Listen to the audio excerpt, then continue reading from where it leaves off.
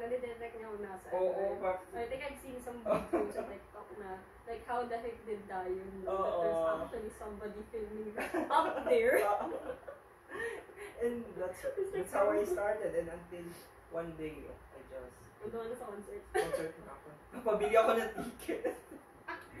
And you're just waving my candy bong.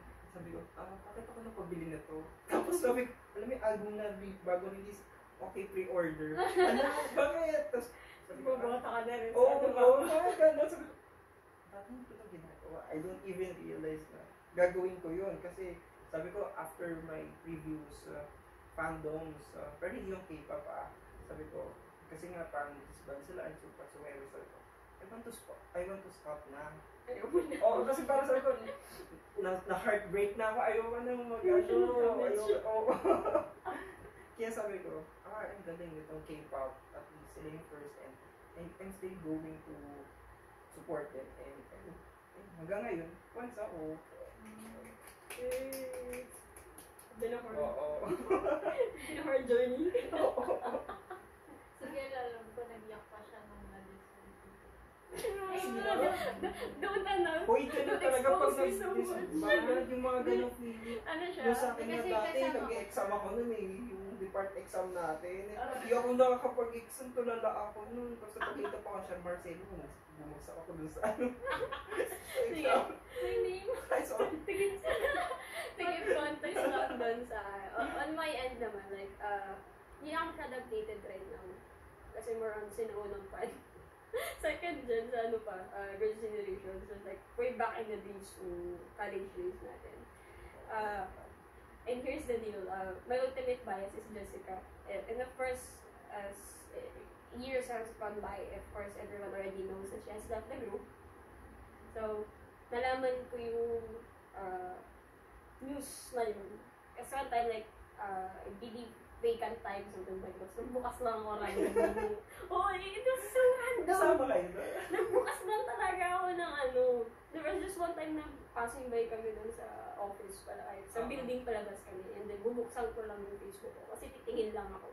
So, pagtingin ko dun, may nakita akong ano, like Jessica's left the group. Jessica was kicked out of the group. Kasi, what the fuck is this Korea boo?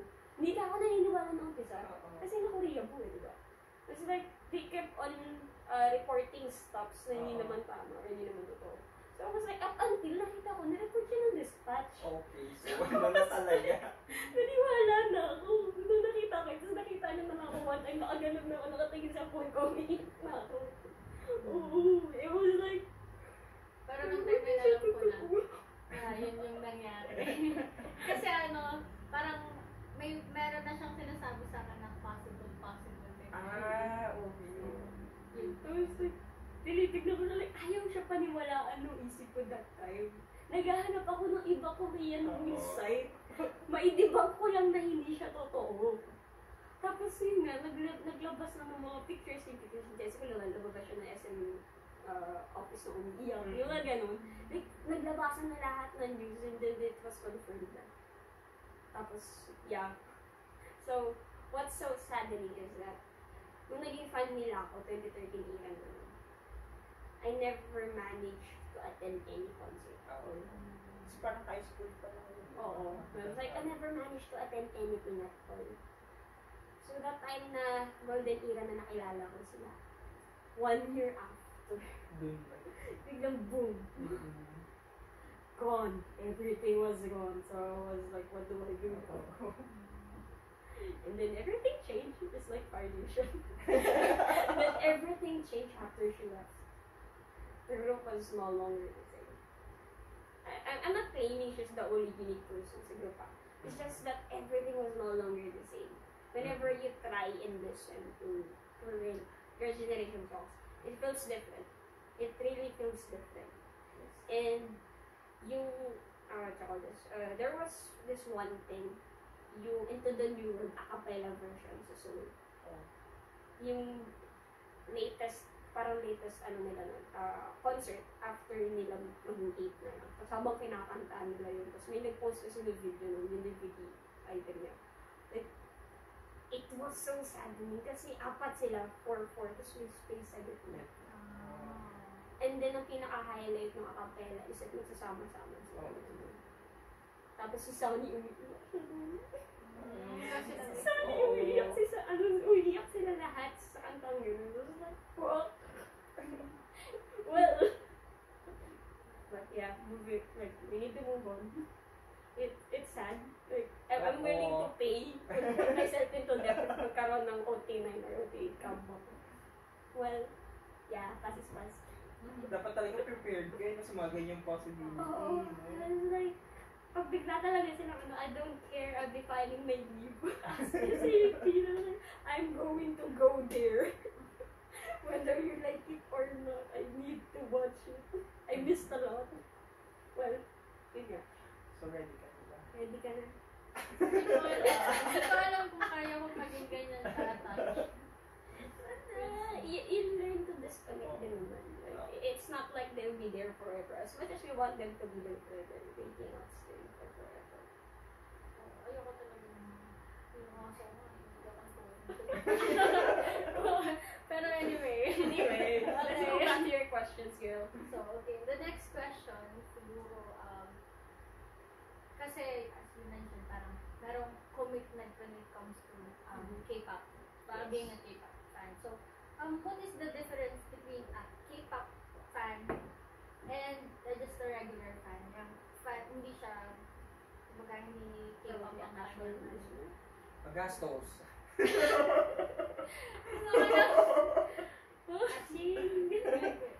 Like, there's something with K-pop na as long as nakakita ka ng merchandise ng group na ini-stand mo, your money, everything always disappears. And then all of a sudden, you already have an album. Fresh from Korea. Oo, ganun. So, parang, mas committed. Parang, Yes. Oo. Kasi you won't support the group eh. Once again, disclaimers ang bad, trigger words ang bad. It's just that there are certain levels kasi na you can support them. Either by doing what you do, which is streaming, sharing, pakalat ang mabuting balita.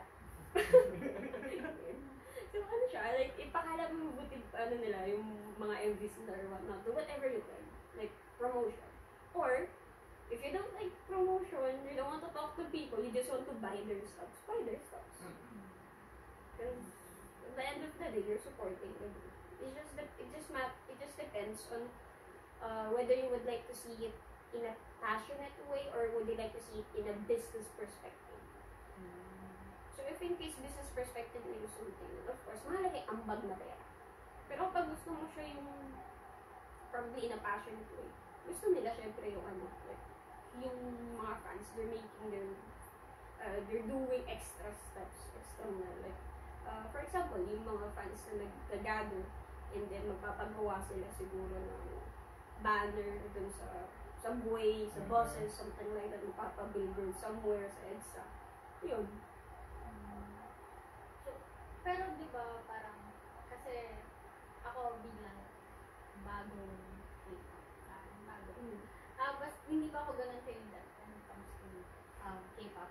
So, kasi before, talagang nagpa-stop sa akin sa K-pop. Parang hindi ko siya masyadong pinagkaka-interesan. Kasi nakakatakot yung community ng K-pop fan sa regular fan. So, yung ano yung difference nun? Ano yung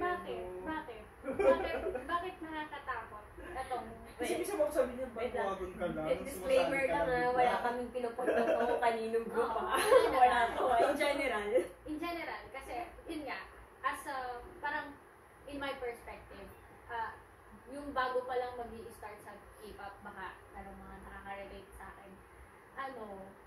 Kung natatakot din kayo, ito yung sabi, bakit nga ba? Bakit kasalanan? Yung yung tingin nyo lang, bakit mas feeling ko mas committed, mas talagang Bakit may mga passionate yung K-pop fans pag-support sa mga sa idols compared sa western na artist, parang sila pwede pa silang maglakad sa papunta But when it comes to K-pop, parang before may nakakita akong news na parang sobra silang nakakrowd, ganyan, parang hindi na sila masyadong feel ng normally. Bakit? Sa tingin niyo bakit? Hindi naman to yung complete answer, but this is what we think. What they think actually ako wala lang. For that one, I think kaya maraming nape-pressure maging K-pop fan. Kasi, pan sinabi mga commitment. Kasi pagiging fandom, minsan, parang hindi ka pumapasok magkaroon ng hobby. Parang ka pumapasok para magkatrabaho. May mga taong ganyan. Yung fandom nila, parang na nilang pinapasok na trabaho na 8 to 5. 8 to 5. May mga taong gano'n. Like, parang na siyang trabaho, hindi na siya hobby at all. Na parang minsan doon na umiipit yung mundo. So, yung commitment, nakakatakot siya. Pangalawa, siyempre, ayaw din ng iba kasi, ang dami, lalo na kapag matagal na yung group, parang ayaw nila mapagbintangan sila ng bandwagon lang ng mga nakikisunod sa uso. Tapos ayaw din nila, siyempre, ibang tao, ayaw din nila sasabihan sila na ano lang,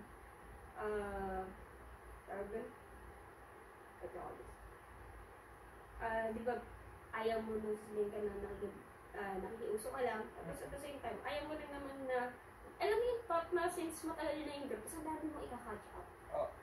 Tapos parang hindi ka bilong kasi bago ka. Kasi sinasabi sila na inside joke. Yung pag nakakita daw ng mochi, ay si Jimin, tama ba? Like, if you don't get it, parang you feel like left out. Kasi bakit anong meron sa fake? Bakit gusto ni Tiffany?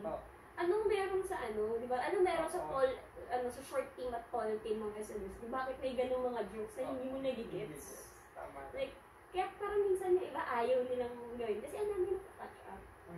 Tapos hindi rin naman nila marirelieve yung memory. Kasi tapos na yun. Like, balikan natin mga variety show ng Girls' Generation. It's been a long time. Sobrang tagal na nga. It's been a long time. Baka nga ibang variety show nila ngayon wala na, hindi na nag-i-air actually. So yeah. So probably nakaka-pressure lang maging fan. Kasi alam mo yung kapasukin mo. And once kasi nagsimula ka doon, kaya huminto. It's like an addiction. Super hirap huminto. Compared sa for example, One Direction fan ka, and then K-pop ka. No. Sobrang laki ba ng No. Take it is na pareho sila. Any sort of fandom can make you addicted into it. It's hard to get out of any sort of fandom. The only time you'll be able to get out of a certain fandom is one, either the fandom has already disbanded. The group has disbanded. Two, something happened that caused you to leave the group. Probably personal or you got attacked by your fandom mates or whatnot. Something happened. Or three, you actually moved on to a different fandom.